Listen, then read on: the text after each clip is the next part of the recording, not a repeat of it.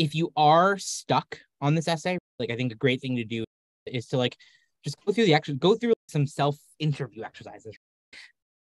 I kind of like to say that sometimes when you're thinking about your college essay, what you're really doing is you're really writing a response to an interview question that you were asked. Now, it could be asked by Stanford's admissions office, but you can also ask yourself that question or get a friend to ask it to you. And sometimes that's a way of jostling your memory or jostling how you think through the essay. All right. Next up, we're going to start to break down some of the short answer prompts. The first one is all about what is the most significant challenge that society faces today. Now, I will say that it is hard to have a truly original idea, something that literally no other student will write about, but there's definitely gradients to it. If you were to say like poverty or climate change without getting more specific or more thoughtful, that is going to be an answer that feels more generic and stands out less than some other responses. Now, I do think that specificity, right, is one axis that you can really enhance on. Counterintuitivity, yeah, is that a word? Counterintuitiveness, I'm pretty sure is the word. Yeah, you're seeing my process live and in person, folks.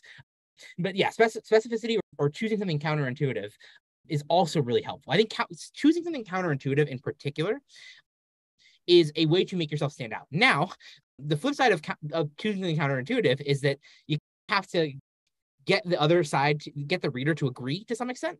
And if the reader disagrees with your counterintuitive proposal, then they can actually hold it against you. So there's both risk and reward. Now, I would also say another thing that you want to be careful with this prompt or with this short answer is a lot of folks like to almost wrap in a solution, and you just don't have enough space for that. I think I would much rather see an extra sentence of explanation that, again, reveals something about your thinking or your values or your motivations than trying to, in one sentence, solve climate change. Because I promise you that neither you nor the world's best climate scientists are going to solve climate sentence or present its solution in one sentence. And again, this is also a place to understand that Stanford is a progressive institution. It tends to have progressive social values, right? So you may authentically believe that tax rates being too high or some other sort of conservative political philosophy is the biggest problem facing the world today. You might believe that there's too much immigration, whatever it is that you believe. Independent of your beliefs, you have to understand who your audience is. So writing something like that can really rub your audience the wrong way.